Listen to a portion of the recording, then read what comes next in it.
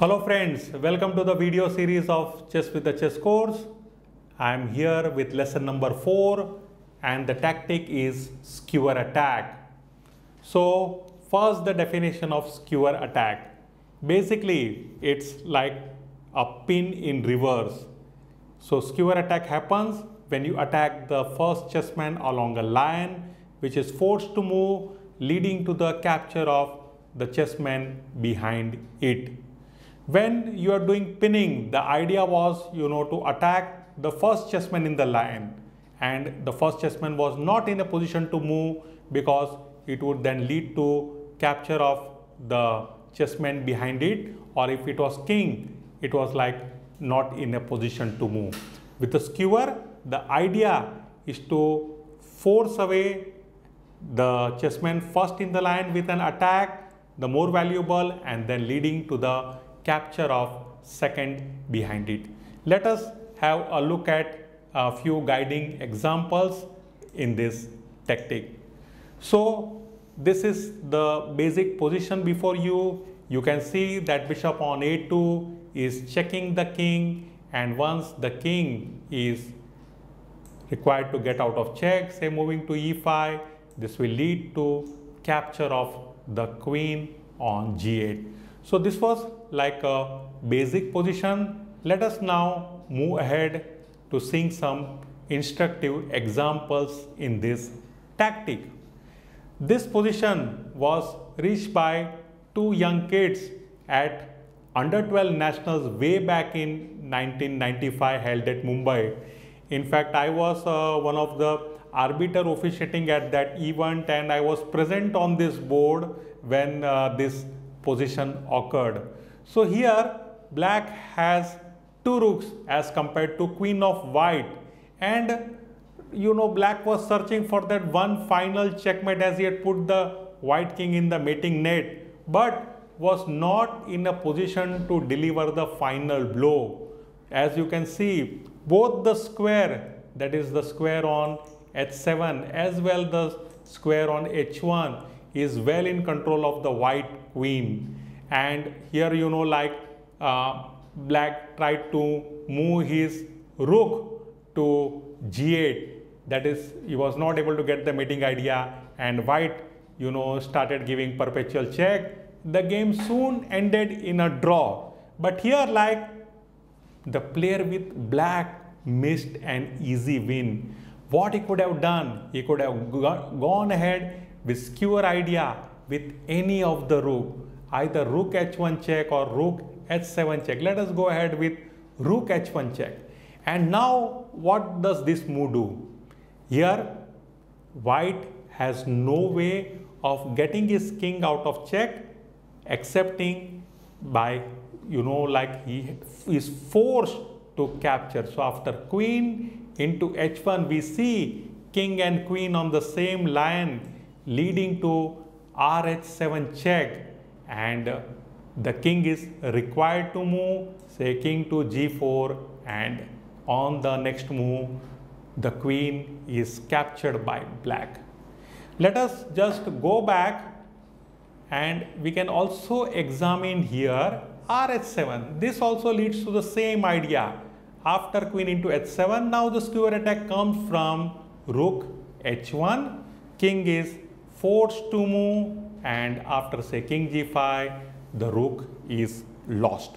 So what is the recurring pattern in skewer attack?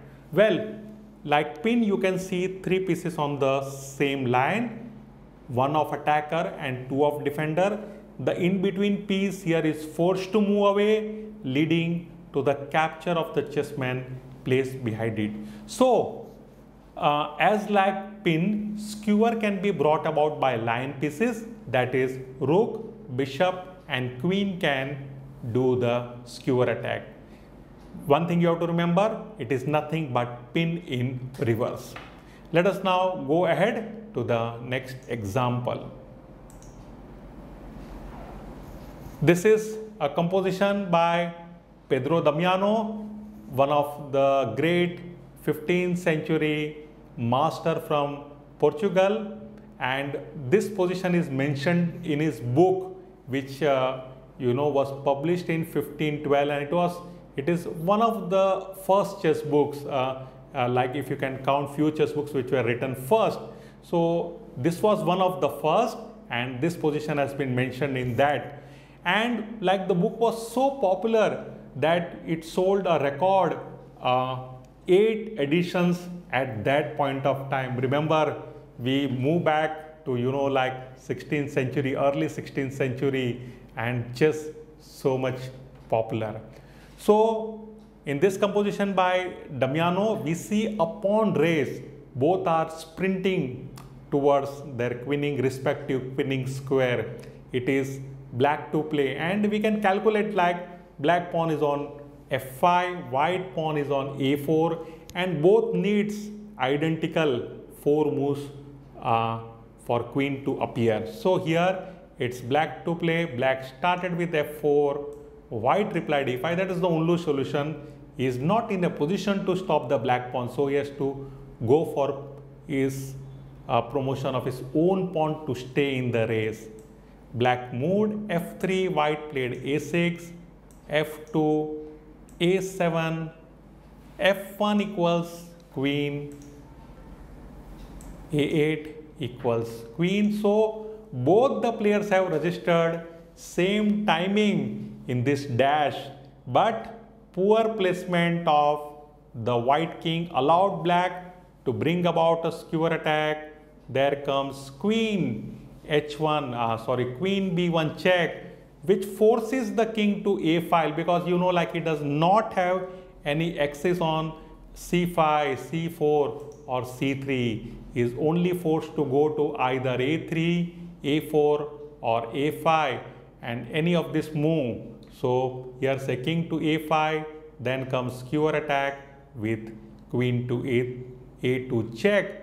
This forces the king to move away from check, king to b6, and now black is able to win the queen. So I hope you have understood as to how this tactic works. Let us now move ahead with our next example in this series. This is a beautiful composition by Joseph Kling, a 19th century composition. He did this in 1849, and it's a beautiful position.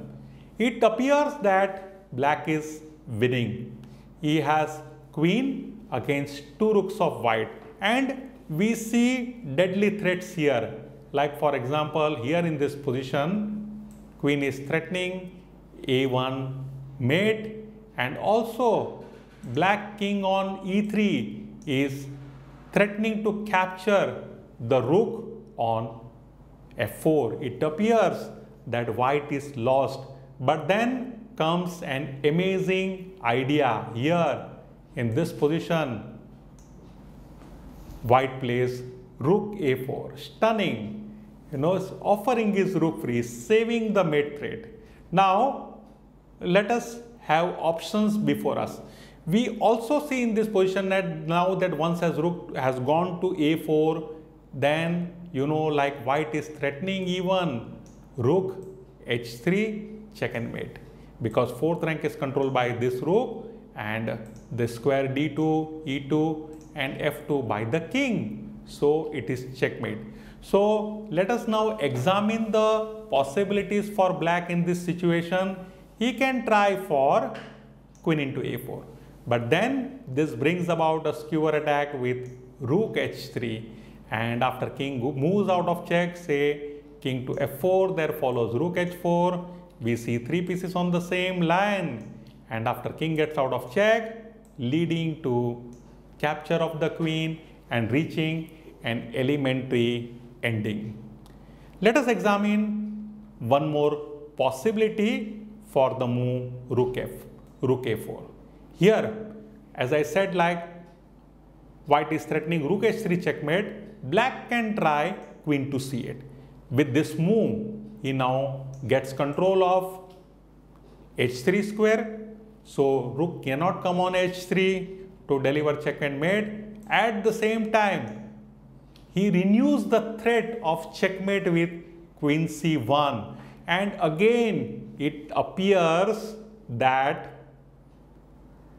white will not be able to parry both this threat, but the same idea is repeated. White goes ahead with rook h3 check. This forces queen into h3, and now the skewer attacks comes from rook a3. So again, like king gets out of check, leading to the capture of the queen. Beautiful composition by Joseph Kling. Have a look at it again, and you will be amazed at the beauty of it. The concluding example in this chapter is very similar to the composition of Joseph Kling. We have the same idea, but here the place of black queen is taken by black rook on h7. Now this position is basically what we see. It's from a 13th century manuscript which is found in which is basically called Civis Bonnier, or means written by some unknown person. It is like known as Citizens of Bologna manuscript, and I feel all this manuscript have appeared in two manuscripts are very similar to the mansubas which we had found in the Arab world. So this basically appears to be one of the mansuba which has been carried forward from the Arab chess and are well documented in this manuscript. So here it is white to play. Now, as can be seen in this position, white has material advantage. He has a rook, but again the same problem. Black is threatening rook h8 checkmate, and at the same time king is threatening the capture of the rook. But here now white goes with the same idea. He plays rook h5. Fantastic move. This move stops checkmate threat, also threatens to win the rook. Of course, rook on h5 does not have any protection. So black here is like forced to capture the rook, and once he captures this, there follows rook a6 check, and after king gets out of check, say by moving to c5, skewer attack is brought about with ra5 check, king to b6, and the rook is lost. So this is how you see the skewer attack. This concludes our example from the learning position. What you are now required to do is to solve the ensuing test positions in the book. Please start as usual with part 1. There are 6 problems, and then later on you can come back to part 2 and part 3 when you feel that you are much stronger and are able to see further on the board. And like if you have difficulty, go through this chapter again, go through this video again to understand as to how this pattern works. I will be back with the solutions of all part 1, 2 and 3 in this series in the next lecture. Till then, bye for now.